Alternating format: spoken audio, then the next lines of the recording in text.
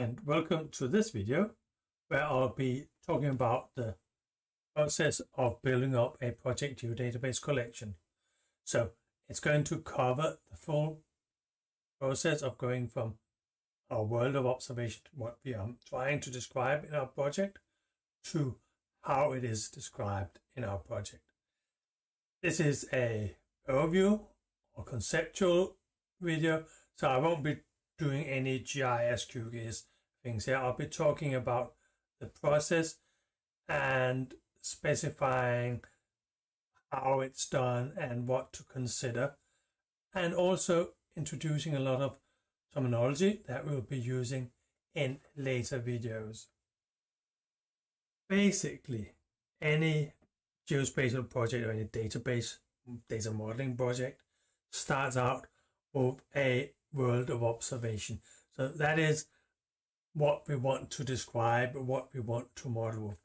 It's what aspects of it and how it is delimited in time and space.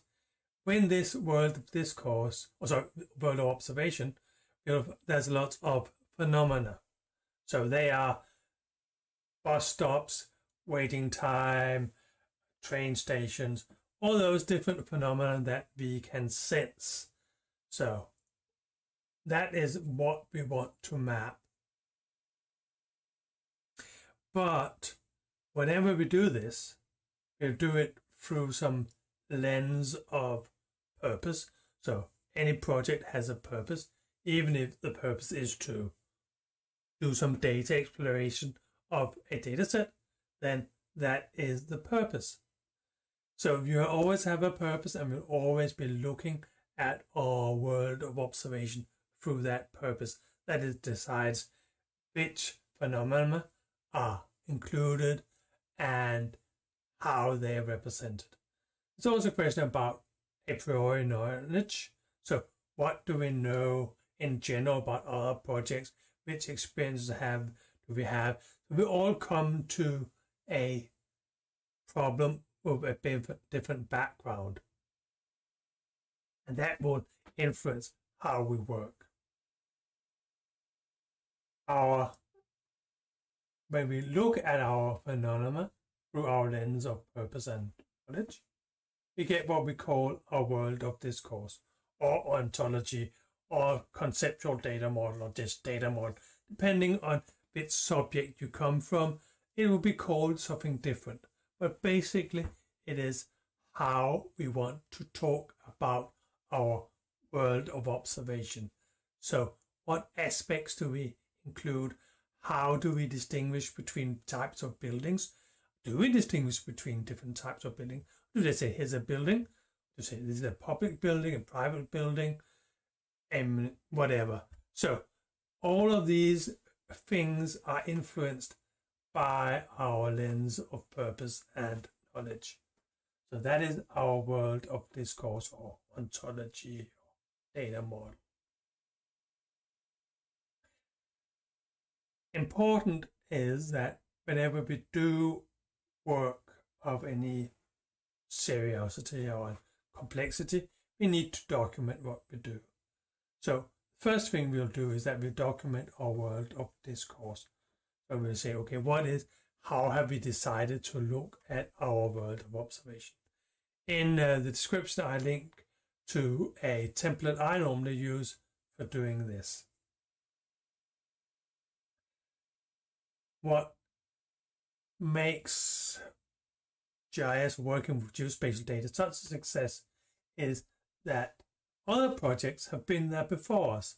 They have probably worked with some of the same phenomena that we're going to work with. And hopefully they have also written project documentations so we can see how their world of discourse was of those phenomena. And based on that world of discourse, they have hopefully also created some data that we can access. So remember, whenever you access someone's data, it is their interpretation of the world of observation. It's seen through their lens of purpose and a priori knowledge. It is their world of discourse that has generated the data. Sometimes that aligns with ours. That's the case. We can basically take their data, might have to do some simple filterings, transformation, modifying the data in small parts, but basically we can take their existing data and put it into our project. If our world of discourse aligns with world of discourse in that project. So we'll often have to go in and read their project data. It's not always obvious what a building is. Is a houseboat a building? Can there be forests throughout trees? And lots of other aspects you have to consider. So be careful about just pulling in existing data, because their ontology or world of discourse can be completely different from yours, and therefore the data will be incompatible.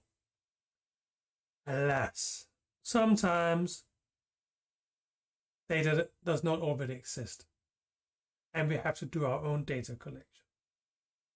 So for those phenomena that are not mapped or used in our projects, we'll need to do our own data collection. And just like with our other projects, we need to document how we've done our data collection. There's lots of things. What is the so-called minimum mapping unit? So what is the smallest thing we can see? I mean, that we can't work with everything in this world. So there's lots of important information that you have to write down in your document. But then you can create your own project data, and then you can share that with other people. So this is the basic process. All videos about how we create this world of discourse, how we document it, and how we do our data collection, and how we import data. All of these linked in the description. So this is just this short setting the scene for a new type of work where we combine other people's data with our data, but being aware that there can be discrepancies between our world of discourse and their world of discourse. So hope you like this overview video. Hope to see you in some of the more detailed videos where we look at the individual steps of this process. Bye.